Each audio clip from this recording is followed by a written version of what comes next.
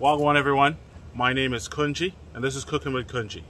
Last video you noticed that I did some ribs in the pressure cooker. Today, ribs again. Today is going to be in the smoker. 2 racks of barbecue spare ribs. Been thawing since yesterday. No need to do anything special. We're just going to clean these ribs up, get the extra meat and flap that not really gonna cook evenly with the cook a 3-2-1 method.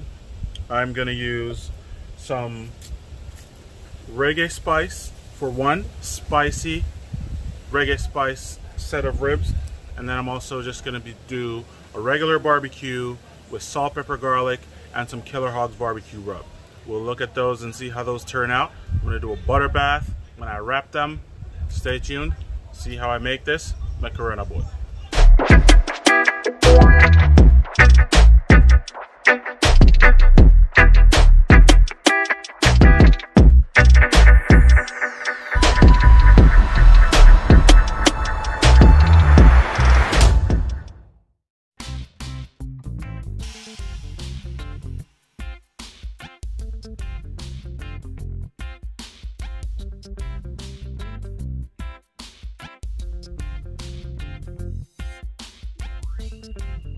Seasoning, I'm going to do one with salt, pepper, garlic as a base.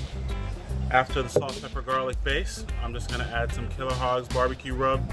That's just going to be basic commercial style, barbecue rub. After that, I'm going to do Reggae spice, hot and spicy jerk marinade, some Booyah seasoning, and then I'm going to use my personal Island Grill barbecue rub to put on top of that to create that bark and that texture that you want to see on your meat.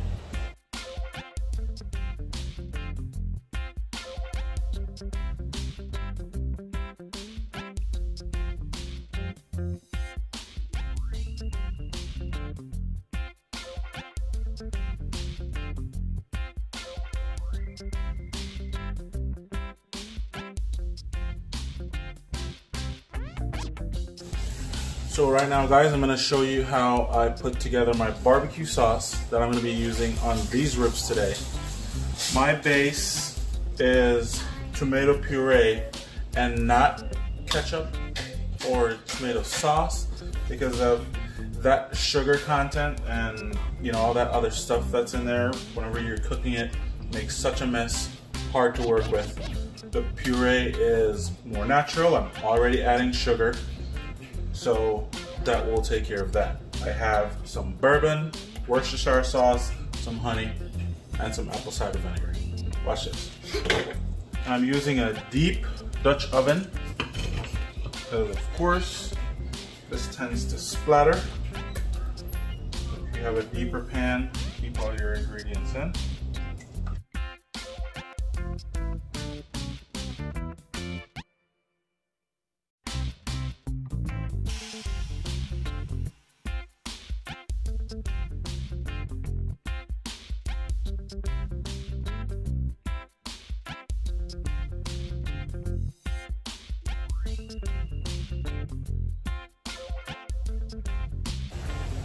So right now, guys, it's been 3 hours since my ribs have been going.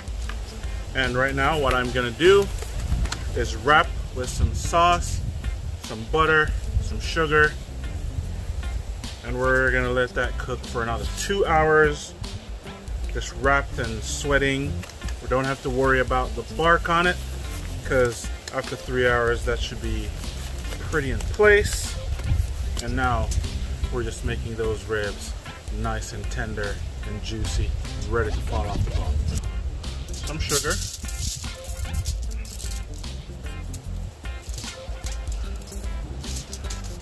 And for each rib, I'm using a half a cup of sugar. I'm gonna do it on the back and on the front. Ooh, yeah. See? Beautiful color.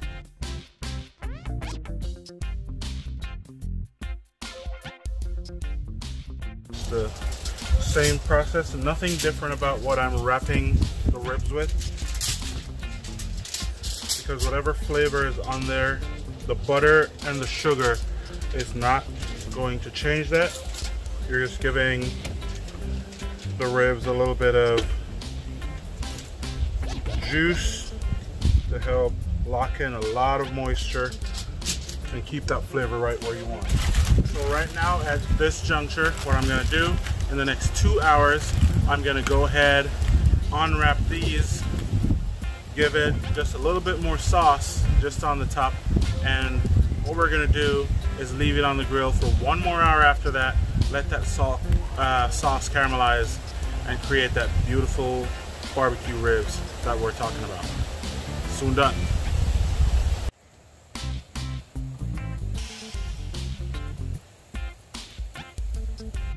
Right now what I'm going to be doing is unwrapping the ribs. I'm going to be using that juice, that little mixture that came off the sugar and the butter, you know, and whatever juice that it's sweated in the foil, along with my barbecue sauce to glaze the ribs, and then we'll put them back on the grill for 1 hour, and that will give us a beautiful color, beautiful texture on the ribs for the final product. These are looking phenomenal right now. So the sugar and the butter, everything is all melted.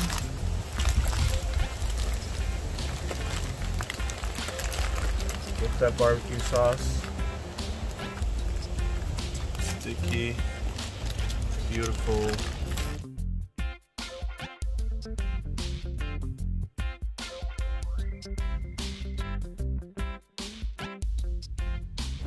Now this is what's going to give the ribs that sticky,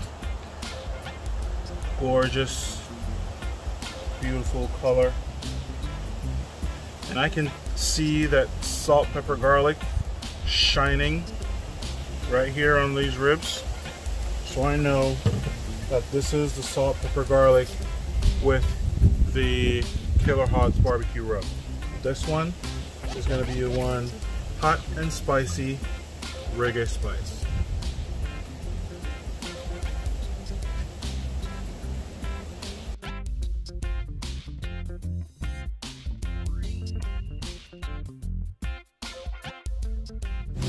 Here we go. Man, that reggae spice ribs looks really, really good. I can smell the garlic from that Island Grill BBQ Rub that I put on top just to give it a little texture.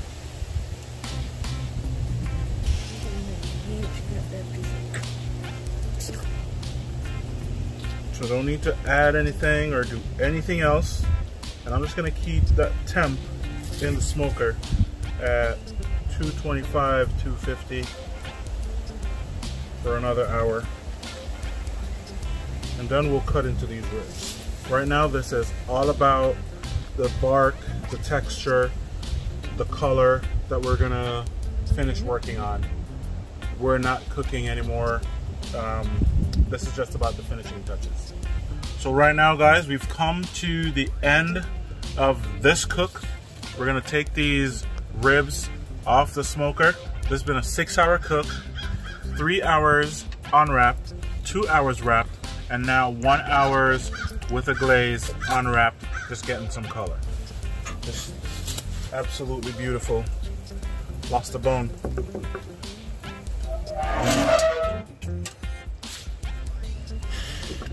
So right now guys, you can see colors are looking really beautiful. This one is the one with the reggae spice. It's got a base of the hot and spicy jerk marinade. That's the wet marinade with some Booyah. And then on top of that, I added my personal Island Grill BBQ Rub on top for all this beautiful texture and colors that you see here.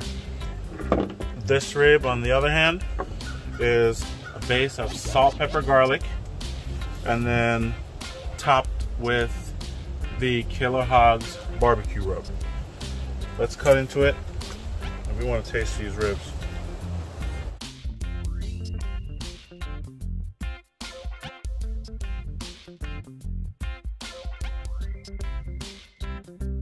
First, I'm going to go ahead and give the Reggae spice one a try. And you can look at this right here. It's got good juice inside there, so really delicious. And this is the outside rib, so just imagine what the inside ribs look like.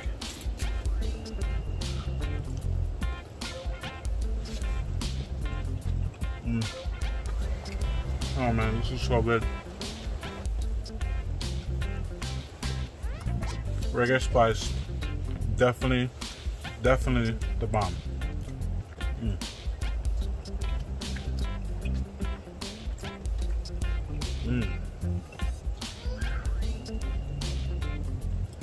This meat, you know, it's falling off the bone, but it's not falling apart in your hand. Really tender, but the ribs are still holding their integrity.